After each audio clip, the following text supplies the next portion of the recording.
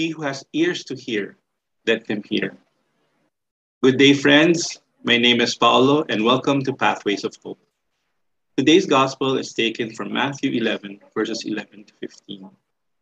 Truly, I tell you, among those born of a woman, there has not risen anyone greater than John the Baptist. Yet whoever is least in the kingdom of heaven is greater than he. From the days of John the Baptist until now, the kingdom of heaven has been subjected to violence, and violent people have been raiding it. For all the prophets and the law prophesied until John, and if you are willing to accept it, he is the Elijah who was to come. Whoever has ears, let them hear. When Jesus says these words, it's a clue for us to go back to his previous statement. It means that what he said previously was very important, in that many people might not actually accept it or realize what he's saying. During this time, many people were talking about and prophesying about the Messiah who is to come to save them. And now Jesus is here telling them, I am the Messiah.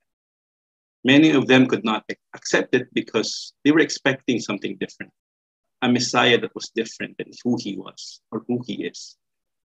When you first heard about Jesus, how did you feel?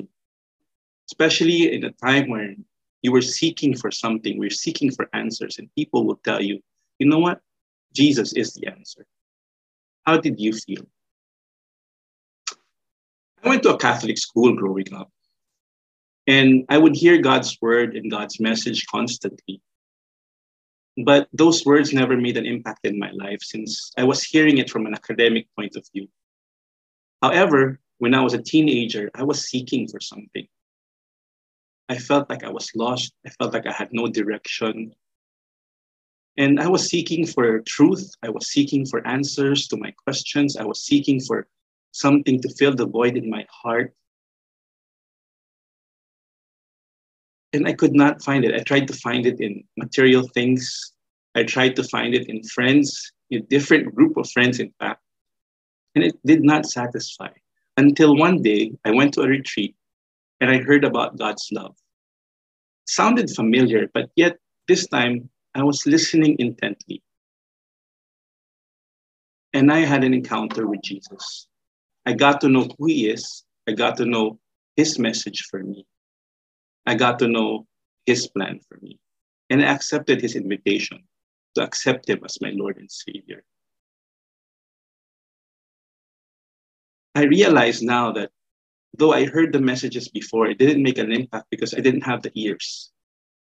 I did not have an encounter with him. I have not accepted the truth that he is Lord and Messiah. I have not responded to his invitation, nor did I seek his presence in my life. During this Advent season, we look forward to Christmas, but as early as now, Jesus wants to come meet you where you are, to be with you whatever you're going through. If you have ears, hear his message for you. How do we hear his message? We hear it through his word. Spend time reading the Bible. Spend time reading about Jesus. His words of encouragement might help you. His words of healing might help you. Be sensitive to God's expression of love for you. You know that he's given his only son, Jesus Christ, to die for you on the cross to save you from your sins. Also, be aware of actions of kindness around you.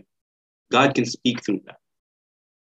People reaching out to you when you feel alone, a simple, how are you, lifts you up. These are ways of God showing us his love. He who has ears to hear, let him hear. And also, maybe during this Advent season, God is asking you to help others hear him. And how do we do that? Through his word. Allow him to speak through you. Words of encouragement, words of love for others. Second, express God's love for others. Let them know that God loves them. Let them know that there is hope, that we have a Savior in Jesus Christ. Third, do acts of kindness. to everyone around you. A simple good morning, a simple good afternoon would help them. Reach out to them. That's number 4. Reach out to them. Many people are feeling lonely today. A simple text might send a message of love to them, realizing they are not alone, that God is with them, that we are with them. Those who have ears, let them hear. If you have been blessed by this reflection, please share this with your friends and loved ones. Like and share Pathways of Hope. Again, my name is Paulo. Thank you and have a blessed day.